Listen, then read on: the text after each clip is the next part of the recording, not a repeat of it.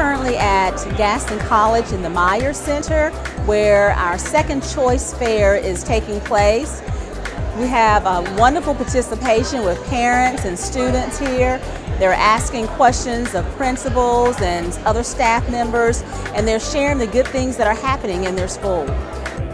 Hear the noise in the background of all the people that have come out to learn about the opportunities we have in Gaston County Schools, and just talking to students and how excited they are to be here to talk about their schools and what they're getting to do. It is a great day in Gaston County, and we're just so appreciative of all the support from our community to come out and learn about the great choice options that we have. And what's really exciting is we've got folks here that have young students that aren't even at a point of making a choice, that they're just exploring and learning and growing in all that we have to offer. The next opportunity is Saturday, February 22nd, where we'll be back here at the Meyer Center here at Gaston College. And again, parents will have that opportunity to come with their students and explore some of the various choice programs happening in Gaston County Schools.